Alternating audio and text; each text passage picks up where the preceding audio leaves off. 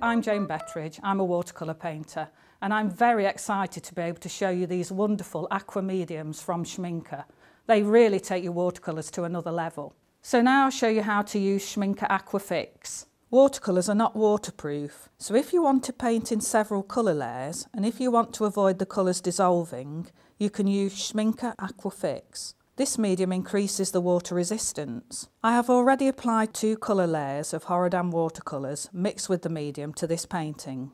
It is easily added to the palette with a pipette.